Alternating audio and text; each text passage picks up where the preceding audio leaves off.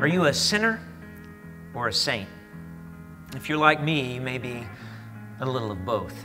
Hi, I'm Ryan Barnett, lead pastor at First Methodist Waco, and I want to talk to you about what it is to live a life as an imperfect saint. This weekend marks a holy day in the life of the church. It's called All Saints Sunday.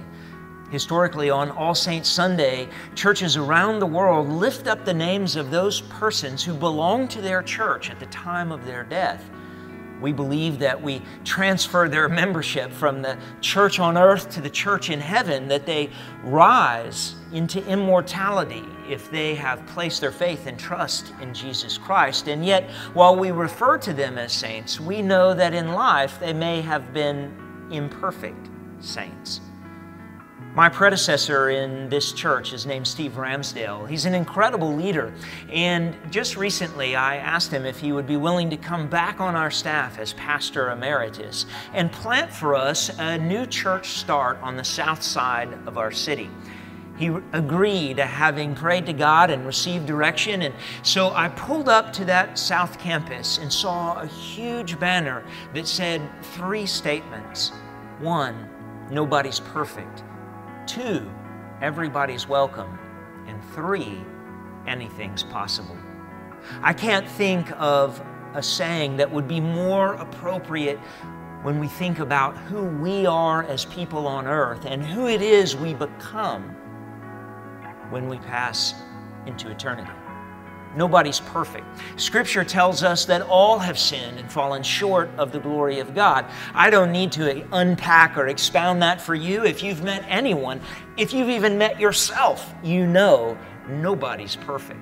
Though we like to think of ourselves perhaps more highly than we ought, we know in reality that none of us lives a perfect life. All of us are capable of doing incredibly unhealthy and unhelpful things, both to others and to ourselves.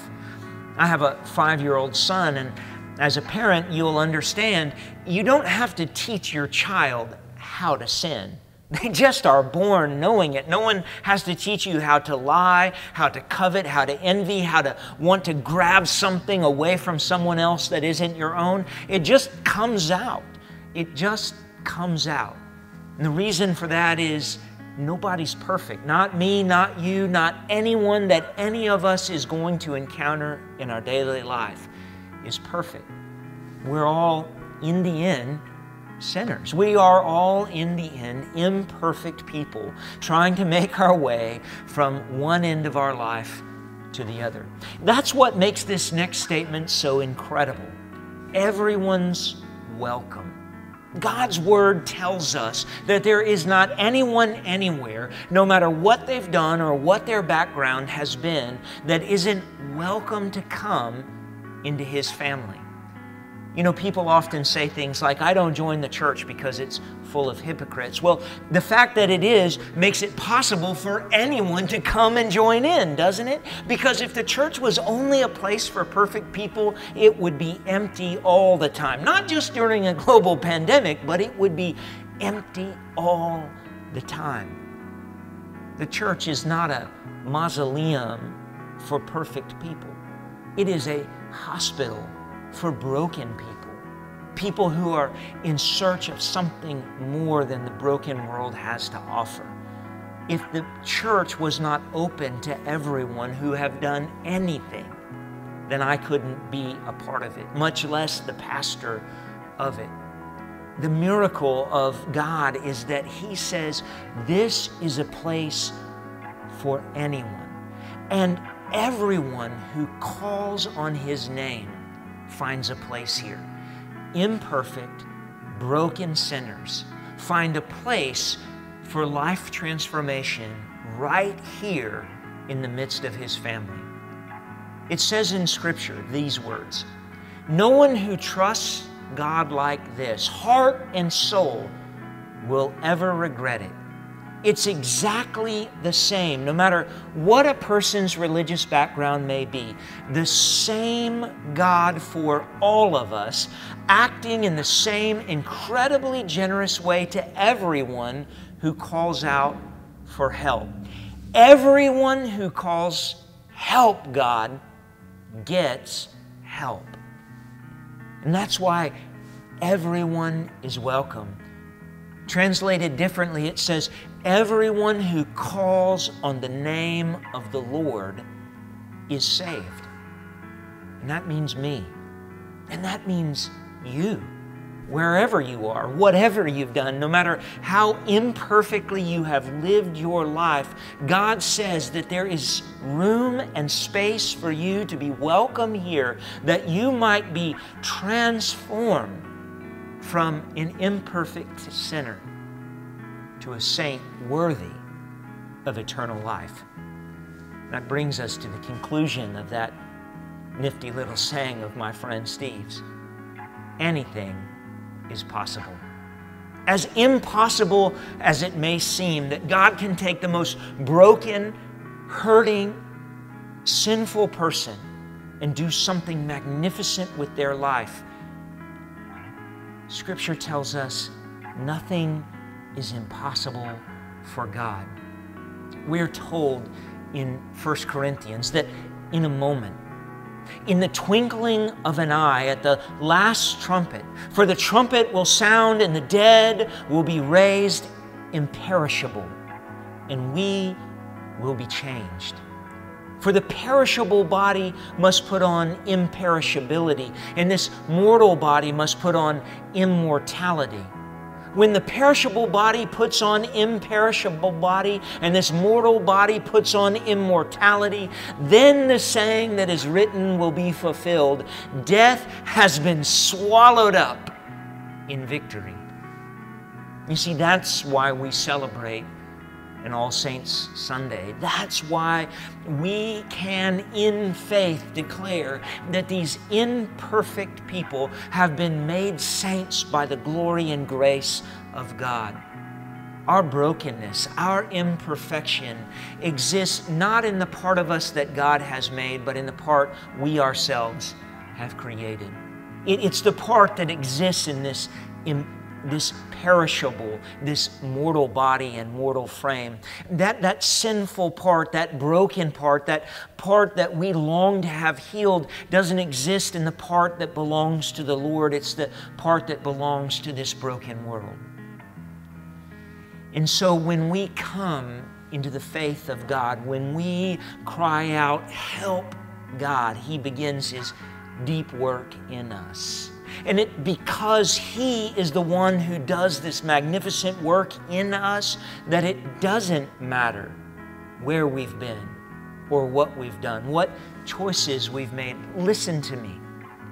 There is nowhere you can go. There is nothing you could have ever done that is beyond the help and the redeeming of this God who says, "You are welcome." And anyone who calls on His name will be saved. It's not by our works, so we can't boast. It's not by anything that we have done, so we cannot brag. That's why the church does not look down on anyone else, because our confession is we are the worst of people, the most broken of sinners. And we've done nothing to deserve this great grace that has been given to us. It has been done by the grace and the mercy of a God who loves us more than we can even understand. All we've ever done is cry out, "I am helpless, Lord. Help me." And not because of who we are, but because of who He is. He who says, "In my very nature, I am love." He stretches out His hands across eternity and He wraps us up in His embrace, and He transforms us from the inside out until all that brokenness, all that pain, all that hurt is transformed into glory. It's why we can name with confidence those who were imperfect saints among us and say in faith that God has transformed them, putting off the perishable brokenness, putting off the mortal sin, and making them whole into the people He created them to be, into His beloved children, welcomed in the halls of heaven itself. That is possible not just for them, but for you. Friends, I want to affirm for you that I believe nobody's perfect, but that everyone is welcome. And for all those who cry out to the Lord, anything is possible.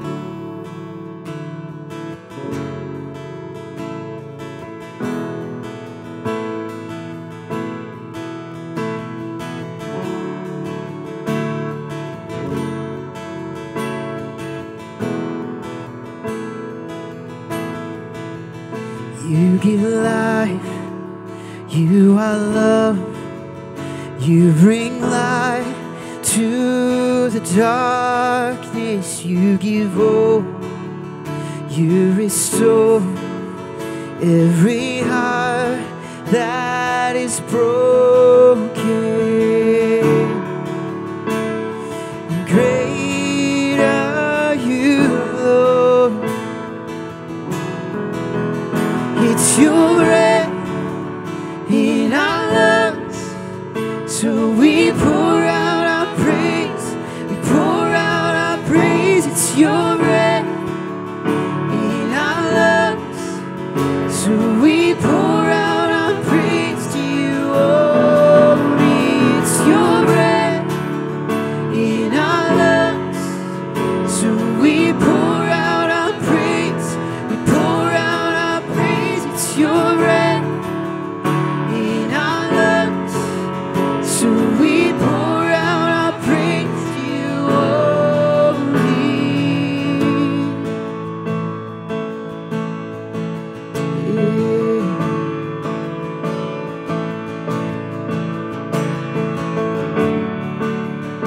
To you only, to you only.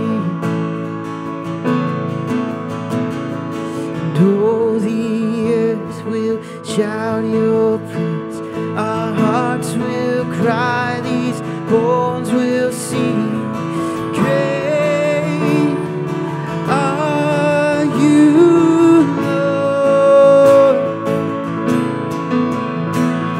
And all the earth will shout your praise. Our hearts will cry, these bones will sing. Great are you, Lord.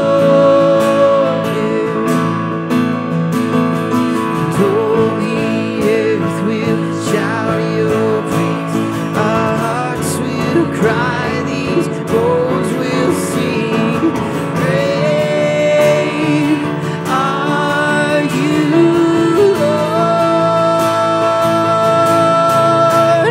It's your breath in our lungs, so we pour out our praise. Pour out our praise. It's your breath in our lungs, so we pour out our praise to you only. It's your breath in our lungs, so we pour out our praise. We pour out our praise. It's your breath in our lungs, so we pour out our praise to you only.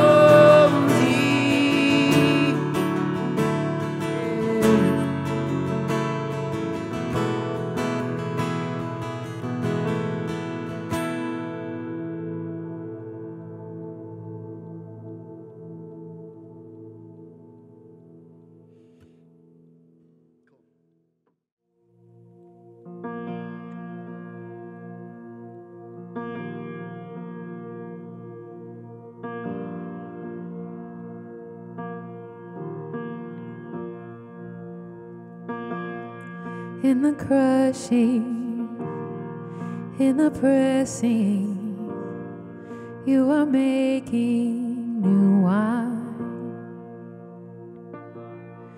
In the soil I now surrender, you are breaking new ground. So I yield to you and to your careful hand. When I trust you, I don't need to understand. So make me your vessel, and make me an offering. Make me whatever you want me to be. God, I came here with nothing but all you've given me.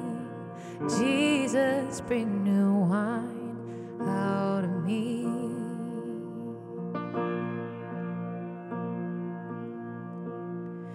In the crushing, in the pressing, you are making new wine.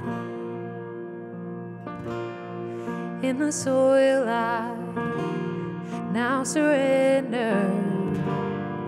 You are breaking new ground.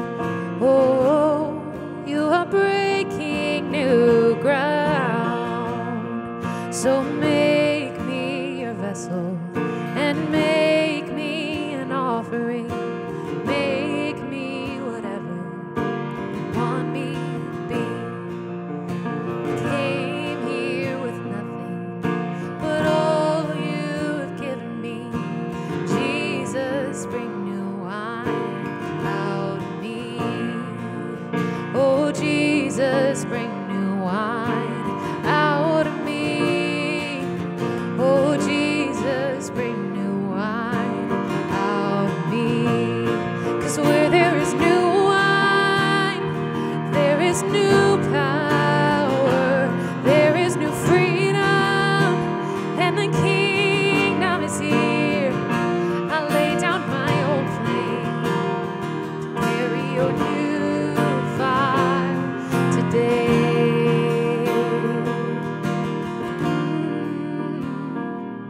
So make me a vessel and make me an offering. Make me whatever you want me to be. God, I came here with nothing but all you've given me. Jesus, bring new wine out of me. Oh, Jesus, bring new wine out of me. Oh, Jesus, bring